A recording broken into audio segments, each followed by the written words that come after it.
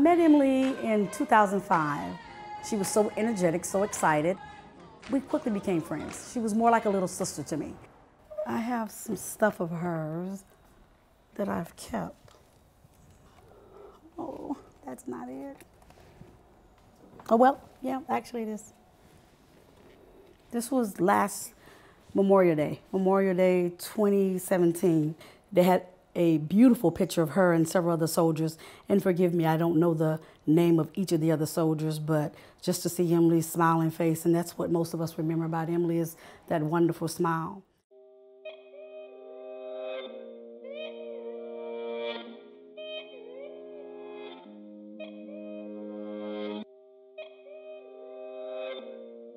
Emily Jasmine Tatum Perez, she was full of joy, but she had a deep, serious side to her also. Her passion was trying to make other people's lives better.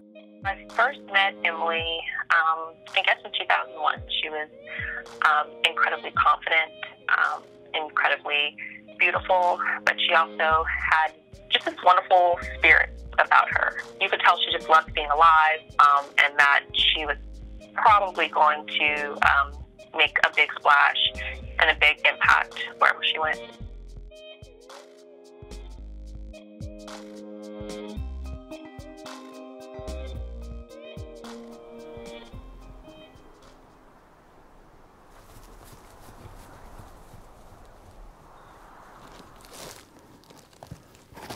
What's in here? Ah, this is her high school photo album. And all her ribbons and stuff from when she was running track. She started playing basketball one year, and she was a tenacious defender, but she just couldn't shoot. But what we realized is that she was real fast. So we was like, okay, basketball is not your sport. You might want to try track. She wasn't a pushover. She was a very strong-willed child. Emily, in that area of that part of that makeup of Emily is her dad. I was a little, I'd say, unreserved. Once you met Emily, you knew that she was going to be a leader. Now she got that from me.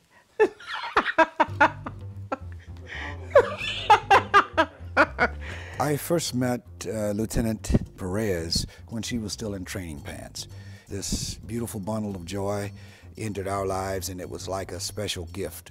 She was super driven. She's one of the smartest people that I've ever met. She was really, really funny. She had a great sense of humor. She was involved in a ton of activities. I just don't know where she got the energy. Oh, the AIDS ministry in the church? Oh, man. Emily was the type of person, when she wanted something, taking no was not really. She would come to you with a proposal. Here are 101 reasons why we need to do this. I'm not going to say she had to be in charge, because she knew that a good leader had to be a good follower as well.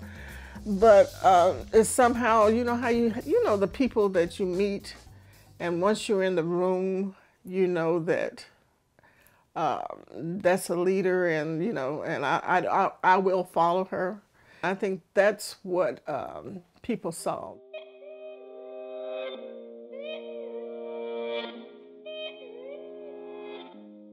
We talked about, what are you going to do after high school? Where are you going? She was fixed on West Point. The camaraderie that I guess she saw while we were growing up, while she was growing up, she saw the same thing at West Point, and I think that's what kind of drew her to West Point, because it was multicultural, diverse, because you got all different nationalities, you got all different people. She was a dual recruit, because they were recruiting her for academics and track. So that's what she did.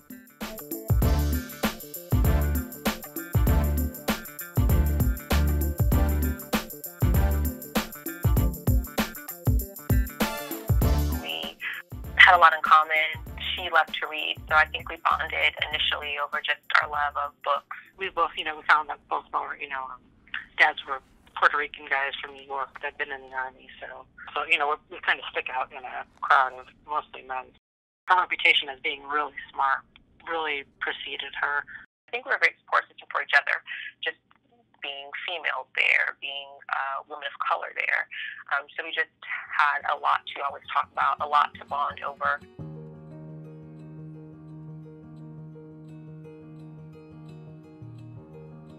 She definitely felt the pressure to represent well, because she didn't want anyone to, even though they did, question why she was in whatever place she was at. She had some challenges, as you can probably imagine, one being a female, two being a minority. I would sometimes, every once in a while, hear, whispers of, well, she doesn't really deserve that, she doesn't deserve to have that good grade in that class. So she definitely was aware of those perceptions, and I feel like she worked, 2 or 3 times as hard to make sure no one questioned, why she was where she was. Sometimes things like that would be heard or whispered. But she still excelled, and one instructor called her an anomaly, because they don't see kids like that come through there with the deck stacked against them, if you will, by being a minority, being a female in a male-dominated school.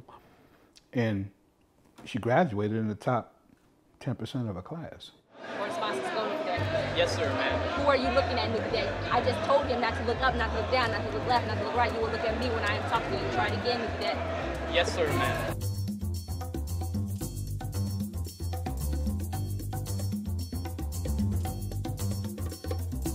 You will not look up, you will not look down, you will not look left, and you will not look right. You will look at the person you are addressing. That is a sign of respect. Move, cadets, move! Question. You will now report to the cadet in the red sash. Pick up your bags, put them on your left shoulder, not your right shoulder, not your bum shoulder, but left shoulder. Move out and get out of my area. You better get out of my face quick, cadet.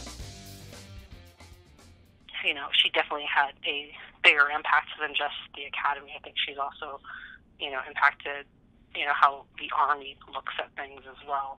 She made a lot of people just kind of question, whatever kind of notions they might have had about, either cadets of different backgrounds or athletes or, women or, women of color, and just kind of and women in general, what women should be like.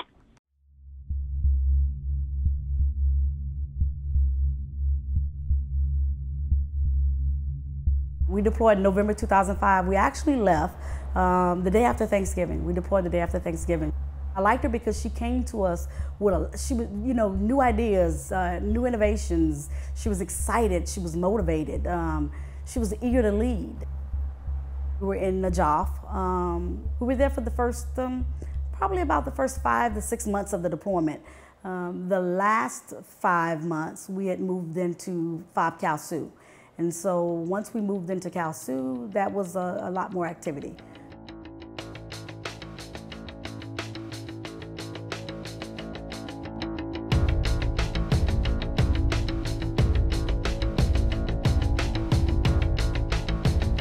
Once we got into combat, she did a lot of duties as a convoy commander, so she was on the road a lot. Archangel was a call sign that was used because, again, we were a medical platoon, and as a matter of fact, that was actually the platoon's code name was Archangels.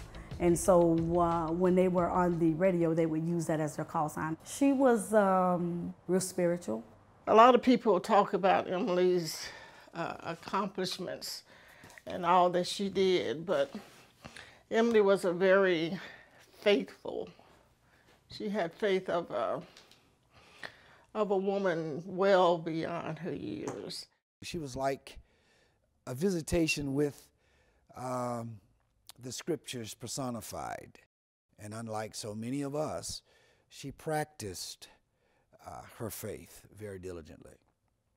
If you ask her how she was able to do all the things that she did, and she said it's because of her faith, because God wanted everyone to see what she does and what He did for her.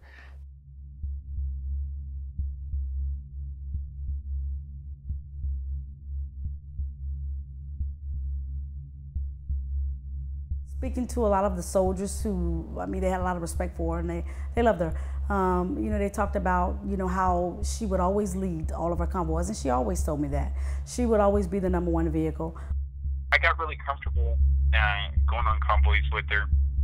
She would get in the truck and say, "Truce, are we good to go?" And I'd say, "Yes, ma'am, we're ready." And we just kind of had some confidence with each other.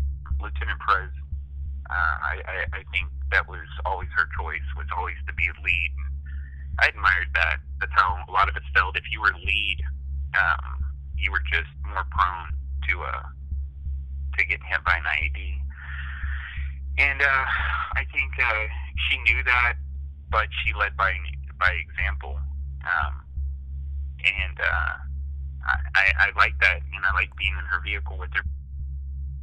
I remember before she went out, just saying, "Hey, I'll see when you get back," because it was just like any other mission. It was "Hey, be safe. I'll see when you get back." So I didn't think for 1 minute that'd be the last time I'd see her.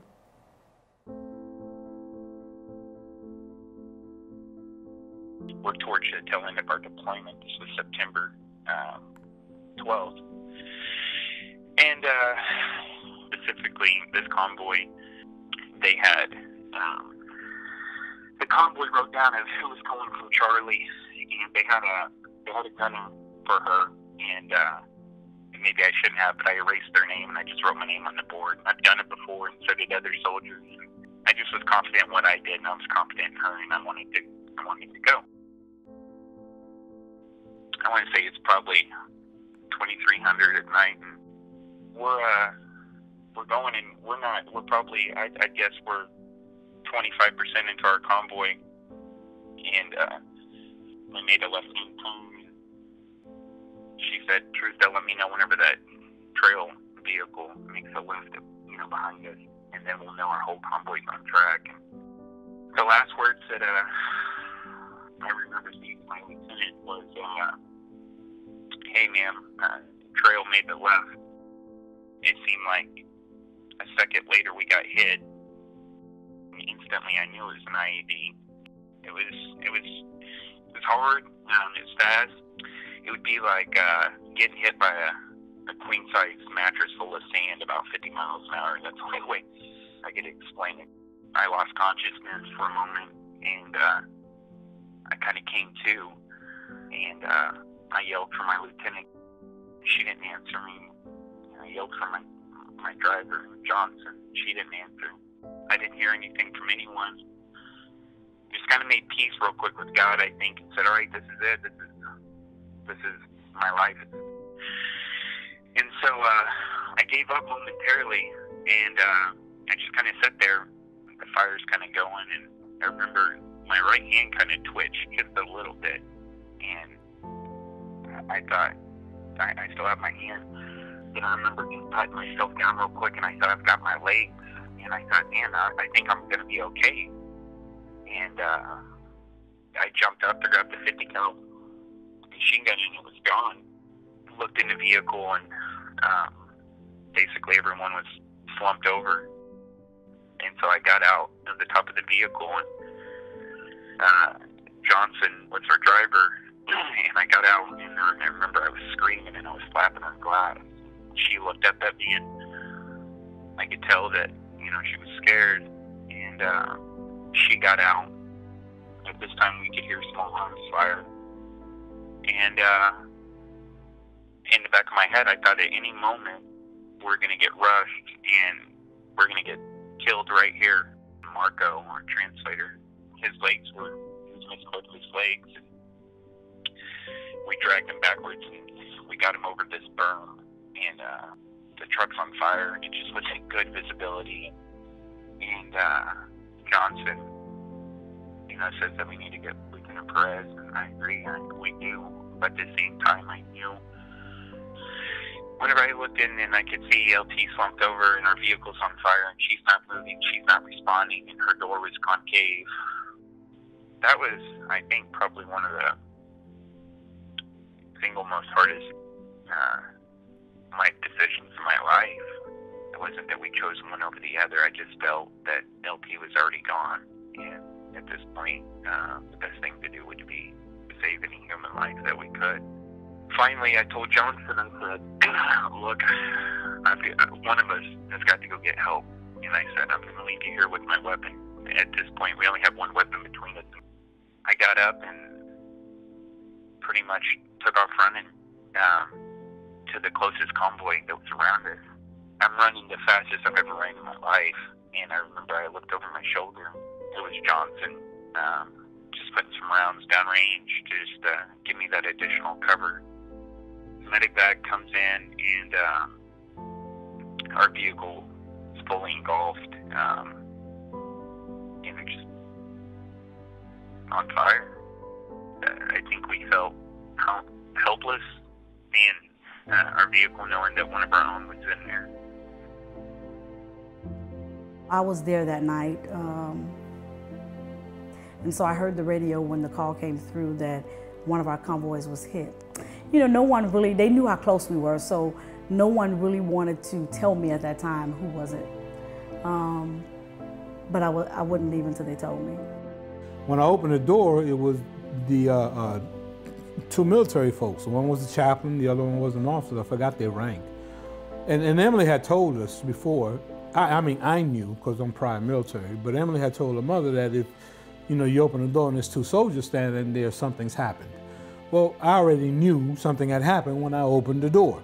So I looked at them and I said, you have the wrong house, and I closed the door and went on in the house. Finally, I went on and let them in, and that's when they kind of broke the news. And I called her that evening and let her know she needed to come home.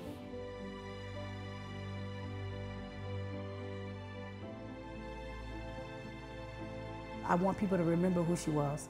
I want to keep her spirit alive. Her spirit will always be alive, but it will always be alive in me. In anything that's of me, you know, I'm always going to talk about Emily. It wasn't, I don't know, 3 days before I'm getting the information from her father. And that was tough.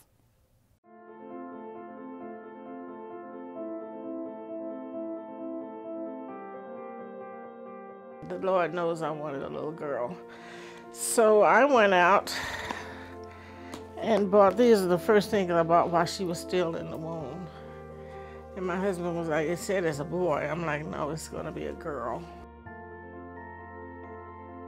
This is what I've kept all these years. Inside, one side is Dear Mom, and the other side is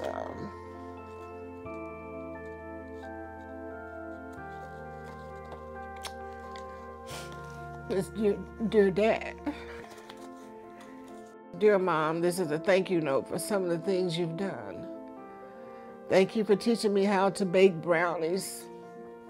I love you for all you've done for me. And then on the inside, she defines mother. Mother, terrific, wonderful, loving, caring, sharing. You are the best. Leading, preaching, working, intelligent, courageous mom. And that was her definition of mom. So the band that I wear this band all the time. I mean, to be honest with you, this is the second one I've had. The first one faded so bad, but I still have it. Second Lieutenant Emily JT, and the JT stands for Jasmine Tatum Perez. You also see here, there is the painting of Lieutenant Perez that is in my house. My daughter's name is Emily. I spell it different to give her own, you know, to make her own individual, but her name comes from, you know, Lieutenant Perez. For me, my desire is that, you know, she knows the significance of the name. And if she's half the young lady that young lady was, I'll be proud. I think about LT all the time, maybe not daily, but weekly for sure. She had a huge impact on us. Always willing to do something to help you. She just wanted to do something to make the world, you know, better. She embodied, I think, the best of our values. And I think, I cannot speak for her parents, but perhaps they cope by being resolved. She did what she wanted to do. She loved what she was doing. She was all about everybody else. You didn't walk into Emily's presence and leave the same way. Whenever you walked into Emily's presence, you always left better than you were. She never thought about herself. She never looked for any accolades. She never looked for any spotlight. She didn't look for anything. As long as she was helping somebody else, that was her reward. I just want the young people, when they look and read or Google her, I want the young women to look at her and say, okay, just like Emily said, everything that I have done, I want, and that God has done through me, I want the young women, the young people to know that what I've done, that they can do this too and do even more.